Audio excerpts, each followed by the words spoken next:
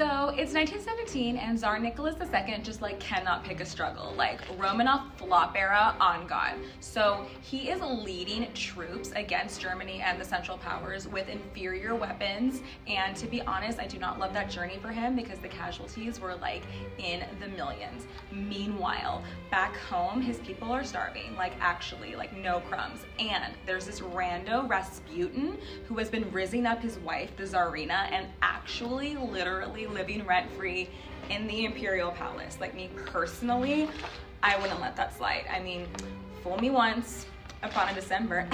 No, JK. So anyways, his advisors go up to him and they're like, hey bestie, word on the street is like the people have been capping on you and they're probably gonna come kill you. Like, so what you should do is like take the L and dip. So Tsar Nicolas II is like, all right, bet. So they set up a provisional government and it's like cute for like 5 minutes, but then the Bolsheviks take over and there's this guy, Vladimir.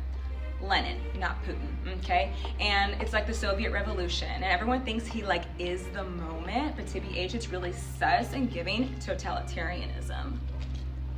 I can't.